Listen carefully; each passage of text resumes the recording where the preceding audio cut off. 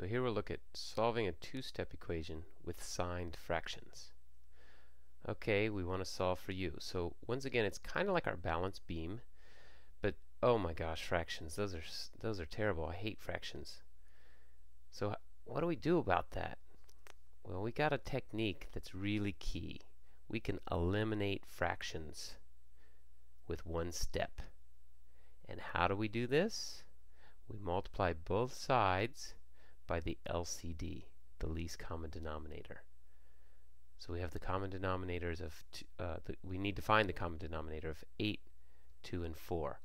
How do we do this? Well, here's what I recommend. To find the LCD, you list the denominators, 8, 2, and 4. And then you're going to count by these numbers, and always start with the largest one, 8, and first ask, will 2 go into 8? Yes. Will 4 go into 8? Yes. So therefore 8 is the least common denominator. So that's an easy one. So our least common denominator is 8. So we always start with the largest one. If it didn't go into 8, then we count by 16, 24, etc. And we check each one to see if these go into it. And the smallest one that works is our least common denominator. So now back to our step where we multiply the whole thing. We're actually going to multiply this entire equation by 8, which is the same thing as 8 over 1, right? So if we multiply 8 times a half, we distribute this. That's what they've done here. So this shows it's distributed. 8 times a half, that's just 4. Ooh, hey, no more fraction. And then 8 times 3/8 over u, remember that's the same thing as 8 over 1. So these 8's cross cancel, and we're just left with 3u. Yay! Got rid of that fraction. And here, 8, of course, being the same as 8 over 1, we can cross cancel the 4, or go into 8 2 times. 2 times 3 makes 6. So that's how we got this one. And now we know how to solve these because we've done those before. That's just the teeter-totter. So we've got 4 and a 3u equals 6 on our balance beam or teeter-totter. We want to subtract this 4 from both sides. So that goes away and we get 3u equals 2 on our balance beam. And we know that we need to divide by 3 on both sides to get the u all by itself. And that's what they've done here.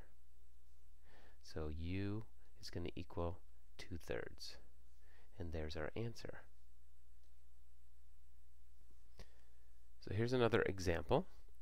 We want to solve for w again. And first step, we know we got to multiply by the LCD. So we're going to look at 8, 4, and 3. And like I mentioned, let's check 8 first. Will 4 go into 8? Yes.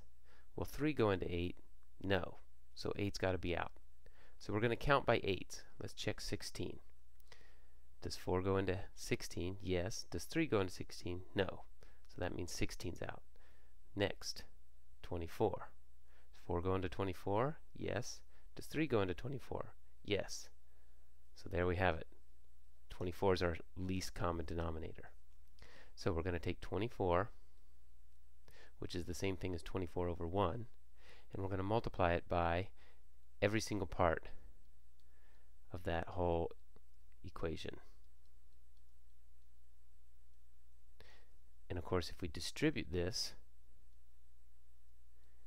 into each individual part, we can cross cancel. So I'm going to write it out long ways. I'm going to say 24 over 1 times 1/3, and then it's going to be plus 24 over 1 times 3/4, then the w, and that's going to equal 24 over 1 times the 1/8. So you may not need to write this step out, but it might help. It's totally up to you. If we cross cancel here, 3 will go into 24 8 times, and so we just end up with an 8. 4 will go into 24 6 times. 6 times 3 is 18, and we don't want to forget that w. And then here, 8 will go into 24 3 times, so that's just going to equal 3. Hey, that's great. That first step got rid of fractions. That's the whole idea behind that first step, isn't it? And this is much easier to work with, because now we know we could subtract 8 from both sides. These go away. We end up with 18w is equal to a negative 5 dividing by 18. We get w equals negative 5 over 18. And that's our answer. So there's a couple of examples. Here's one you can work through on your own. Pause this video and then work out the problem, get your answer, and come back and check your answer.